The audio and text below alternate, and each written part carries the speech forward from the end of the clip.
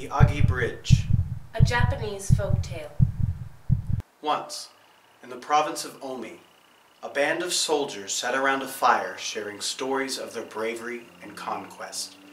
Each tried to outdo the other. But there was one danger that chilled them all to their bones. They spoke barely above a whisper as they talked of the Agi Bridge. It had once been well used, but now none would even approach it. It was said that a demon waited in the middle for travelers foolish enough to cross. What it did with them, no one knew for sure, because no one had returned to tell the tale. "I'll cross," said a naive young soldier, and despite the warnings of the older men, he saddled his horse, greased her back, and set out for the Agi Bridge. The closer he got, the less he could see. A dense fog enveloped the bridge. His horse shuddered and tried to turn back, but he pushed her on. Halfway across, he saw a poor young woman leaning against the railing. She had a cloak the color of kelp, and long hair black as night with eyes like shale rock. She appeared abandoned and alone. The young man couldn't help but feel pity, and for a moment forgot his task. The temptation to rescue this poor woman was suffocating.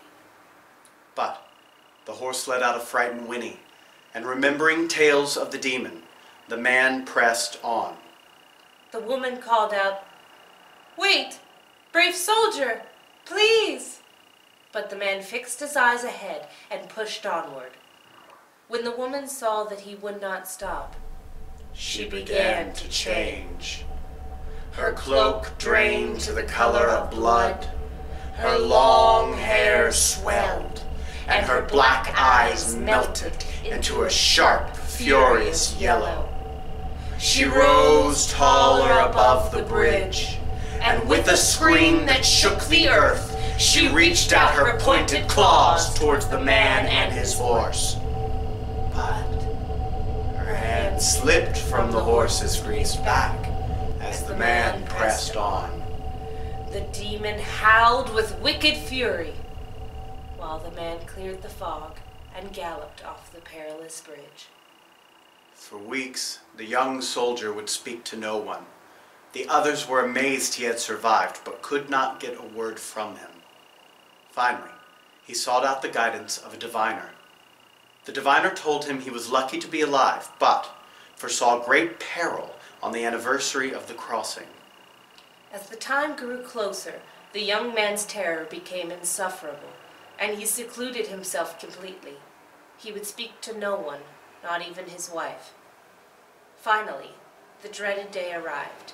He pulled every window shut and locked every door. He would speak to no one. The hours crept on painfully, until finally the sun began to set, when suddenly there was a knock on the door. The young man jumped and suppressed a cry. "Go away! I will see no man today." "But, brother, I must speak with you." "No. Come back tomorrow." "But, brother, I have traveled all day to see you. I bring bad tidings." "Then you must tell me tomorrow." "No, brother, you must listen. Our beloved mother is dying. She sent me to fetch you." A wave of sorrow washed over the young soldier, and his eyes filled with hot tears. There was no one in the world he loved quite like his mother. So with great hesitation, he opened the door and let his younger brother inside. He looked into his brother's broken eyes. They embraced, and were united in their grief. They stood there for several minutes, weeping and sighing. But when the soldier tried to pull apart, he felt his younger brother's grip tightening around his shoulders. "Brother, let me go now."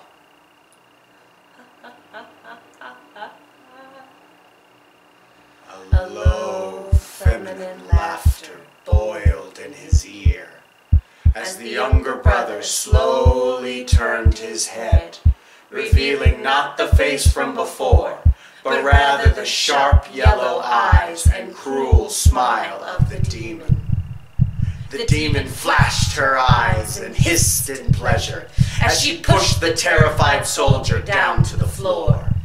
Frantically, the young man tried to free himself, but each time he nearly escaped, she pulled him back in with her pointed claws. Over and over and over she did this. She was wearing him down to exhaustion, when suddenly, out of the corner of his eye, he saw the silvery glint of his sword and stretched his fingers to grab the hilt. With his last ounce of hope, he raised the sword above his head. His salvation felt near. But, in one swift motion, the demon unhinged her jaw and bit off the soldier's head. His lifeless body fell to the floor with a thud. Venomously and vengefully, she spit out the head, picked it up by the hair, and danced around the room in silent glee. Then she twisted herself into a long yellow snake and slithered away. And although the soldier's soul was mourned and his body burned on the funeral pyre, his head was never found. And that's the tale of the Agi Bridge.